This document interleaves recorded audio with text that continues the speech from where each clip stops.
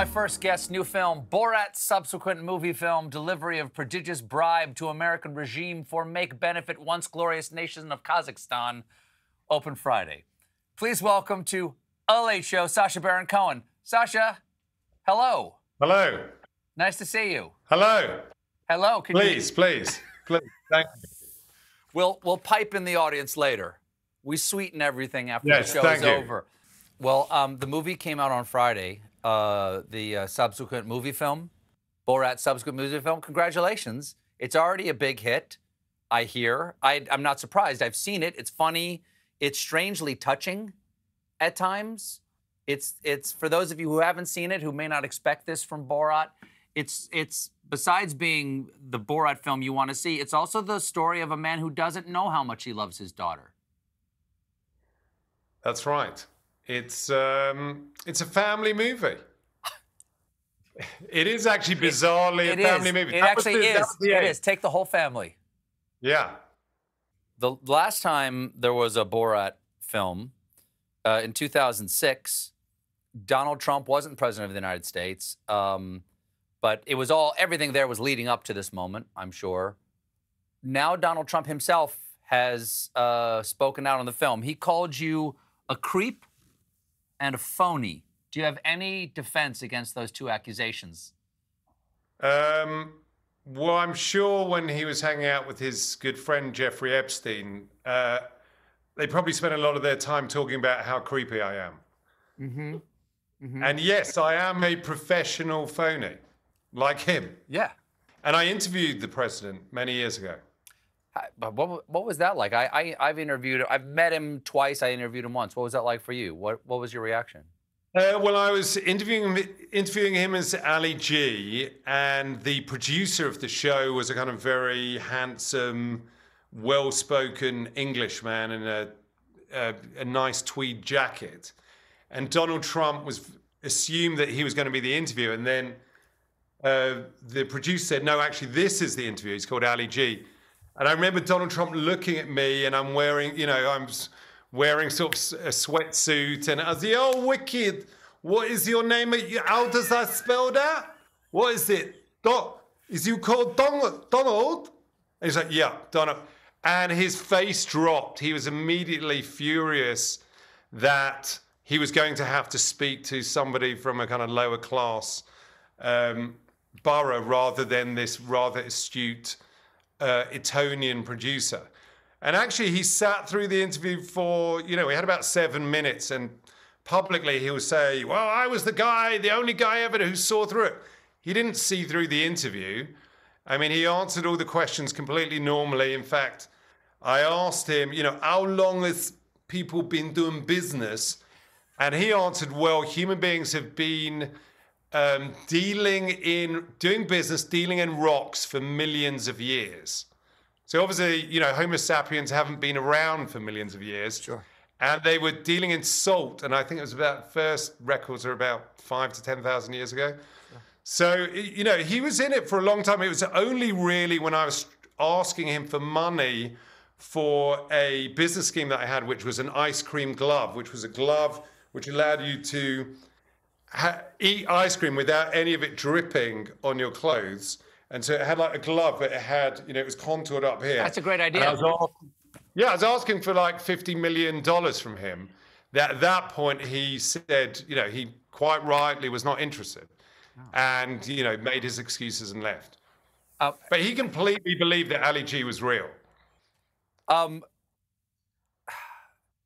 There's a moment where you play a guy named Country Steve in this, and I don't want to give anything necessarily away that Country Steve does.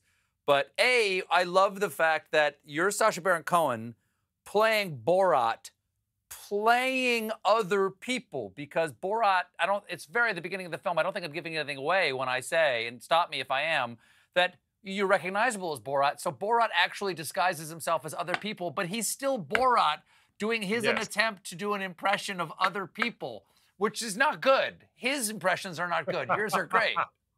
And you play a country guy named Country Steve, who kind of sounds like Borat, but also is singing country music, kind of country.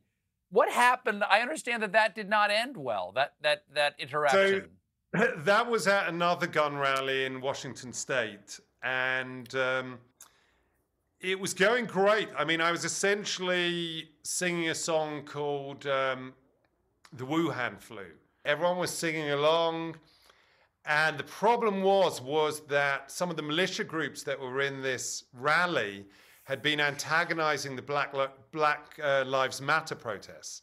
And so as revenge, some of the Black Lives Matter protesters were coming over to confront them. I didn't know anything about this. And they had sent some members of some of their members, Black Lives Matter protesters, to go undercover at the rally. So I was going undercover and so were they. So they were kind of there as spotters to see what was going on, because there were a bunch of Black Lives Matter protesters coming down the road for this confrontation. And then they see me on stage and everyone singing along. And one of them went, "Oh my God, it's Sacha Baron Cohen." Starts laughing, tells the other one. Word got out that it was me. And then the organizers and a lot of people in the crowd got very angry. They tried to storm the stage. Luckily for me, I had hired the security. So it took them a while to actually storm the stage. And I understand we have a clip of this? Yes. I haven't seen this, so I can't comment on it. But yeah, let's have a look. No one has seen this. This is not in the film, actually. We call this an exclusive in the business, Sacha. Let's take a look, Jim. Take them to your hand flow. What are we gonna do with the radical leftists? We're gonna chop them up like the Saudis do, or gas them like the Germans do.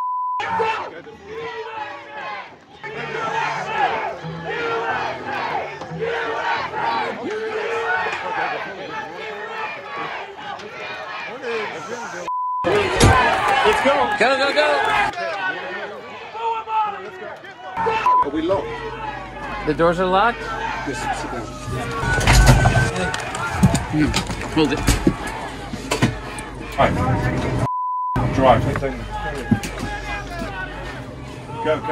Go. That was harrowing. Yeah. Does that happen to you frequently, or is that a fairly rare occurrence?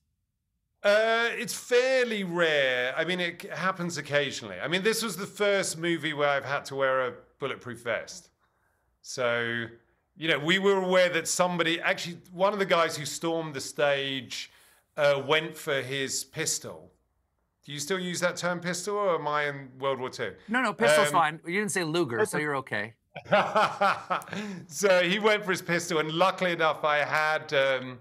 there was a very brave guard who actually grabbed his hand and leaned in and said, "It's not worth it, buddy." Wow. Okay. That actually works. That works. Somebody goes to the pistol, you hold their hand and go, "It's not worth it, buddy."